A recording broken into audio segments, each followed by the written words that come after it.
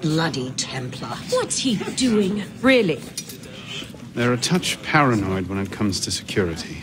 2 right turns, 73 steps, then down a flight of stairs, a left and another right. Did I get all that?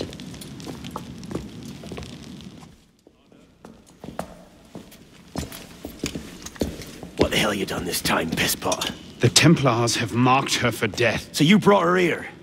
The Brotherhood has resources, manpower. Shut up! Well, what have we here? My name is... For heaven's sake, take that blindfold off. Ridiculous. My name is Elise de la Serre.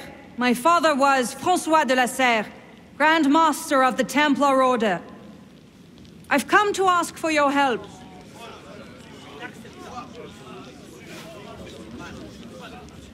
Continue. Mirabeau, Must we rehash this debate again? We must, and we will, Master Kemar. If you cannot see the advantage in being owed a favor by Francois de la Serre's daughter, I despair for our future. Continue, Mademoiselle de la Serre. Oh, here we go. You are not men with whom I would normally parley, monsieur. But my father is dead, as are my allies within the Order. If I must turn to the assassins for my revenge, so be it. Parlay my arse! This a trick! To make us lower our guard! I say we kill her, send her head back as a warning. Belek. Enough!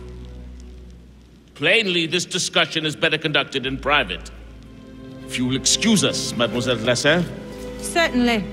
Arno, perhaps you should accompany her. I am sure you two have much to talk about. Godspeed, citizen.